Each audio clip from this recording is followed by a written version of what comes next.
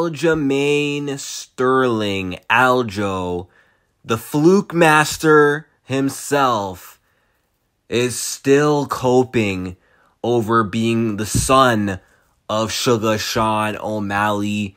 Still refuses to give Sugar Sean O'Malley his flowers. And I mean, hey, if I was you and I got knocked out by Sean, I'd probably be salty too. I'd probably not like the guy either. I'd probably not want to give him credit either, but it's much easier to give a guy like O'Malley credit than give a guy like you credit for how you won the title, how your title reign went. I'm just saying. But Aljamain Sterling, in one of his rants about O'Malley not giving Merab the title shot, he was very dismissive of O'Malley's first title defense, saying, I'm like, yeah, you won, but you won against a guy that we were all expecting you to beat. So as a champion, it's hard for me to put a lot of stock on that because I just can't respect it as much. How can you not respect beating Marlon Chito Vera? That's what I want to know.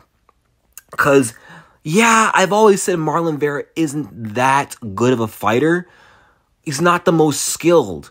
Well, he does got skill. You know, at this level, you got to be skilled. But he's as tough as they come. And with that toughness, he's as dangerous as they come. And in a 5-round fight against Marlon Vera, he always has a chance to make something crazy happen. He's got crazy power in his hands. He's just not super fast, but he hits hard and he kicks like a mule. Okay, his kicks are nasty. And this guy knocks people out, even if you're getting the better of him. His cardio's good, and he can always come back. The dude is like a zombie. And he has a win over O'Malley, and O'Malley was able to get that back years later and prove he's the better fighter and scratch that off his record. And there was a huge narrative going into that rematch that, if this, or because it's a 5-round fight, it favors Chito, and that O'Malley would win a 3-rounder, but a 5-rounder, there's a risk that he might end up losing this fight. He could get finished in the late rounds. And Sean O'Malley, he shut down Marlon Vera for 5 rounds, even in Vera's best rounds, which was the 4th and 5th.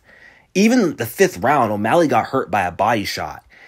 He still was in control when Marlon was coming on strong. He still, I don't say dominated the 4th and 5th, but he won the 4th and 5th and won 50-45 against Marlon Vera. He beat him more impressively than Corey Sandhagen beat him, okay?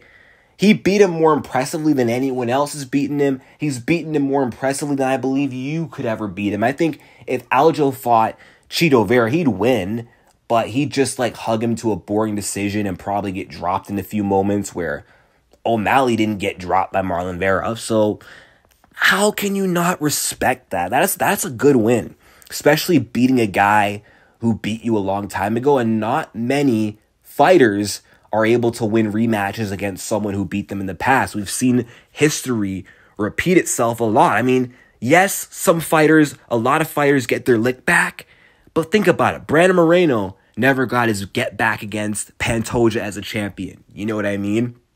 And that loss haunted him for years, never got it back. Rose never got back the fight against Carla. Max never avenged the loss to Dustin Poirier. You know what I mean? At this level, losses are hard to avenge. So O'Malley did something huge.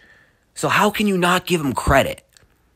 And, okay, if you're going to say, well, it's not credible because he beat someone we knew he would beat, there wasn't really that much certainty on him beating a guy like Vera. But anyway, if you want to go down that road, what about you, Aljo?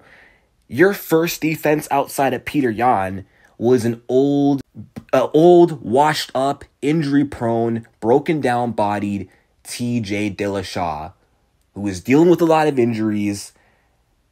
At first, I thought TJ was actually going to win that fight, but then as it got closer, I switched to Aljo because I just knew TJ wouldn't be the same coming off the knee injury, and then he got the shoulder injury. So, and you were the favorite, Aljo, and a lot of us expected you to make a name off the former champ TJ Dillashaw. And that version of TJ that you beat on one arm, who was 36 years old and past his prime, bro, that win is far less impressive than O'Malley's win over Chito.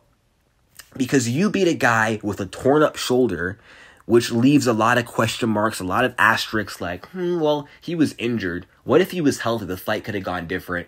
There's no questions, no asterisks beside O'Malley's win over Vera. Like, that win, there's no doubt because he shut him down for all 5 rounds. Okay? His first title defense, his one defense is more impressive than anything you've done as a defending champion. More impressive than your split decision win over Peter Yan, which I thought you lost, and your split decision win over an old Henry Cejudo coming off the couch, and your TKO win over an old, injured TJ Dillashaw. That's more impressive. Him knocking you the fuck out, and then him outclassing Vera, who's always competitive in his fights, always dangerous. That just speaks volume, and that's better than anything you've done in your championship run. I'm just saying, and look, it's not that I don't respect Aljamain Sterling as a fighter or as a champion. I mean, at the end of the day, I kind of got to give him his flowers because he does have, I don't want to say he's got the most defenses in bantamweight history because Cruz and TJ have 3 defenses, but the first bantamweights have 3 straight defenses. That is impressive, and he had a good win streak, but still, if you're going to disrespect Sean O'Malley's win, you got to look yourself in the mirror, buddy, because your run as champ wasn't the most impressive either, Like, seriously, how can we put much stock into you getting a DQ win for the title and defending it via split decision against the same guy, defending it via split decision against Cejudo, and defending it against a washed-up veteran? You know what I mean? Like, that's just ridiculous, but I get it. Aljo's salty because Sean O'Malley knocked him out and didn't give him his rematch. But you should be thankful, though, you didn't get your rematch because that knee that O'Malley landed on Chito, I think at some point in that rematch, he was going to land that knee on your face. And you're not Chito. You're not as tough as him. You would end up like how Marlon did you. So that you would have got a career-ending knockout if you rematched him. So you should be thankful and good luck in the featherweight division. I'm not doubting you, bro, but come on, bro. You're making yourself look pathetic every time you disrespect Sean O'Malley. It's just making you look salty, bro. Like, come on. But anyway, those are my thoughts. Let me know what you guys think in the comments.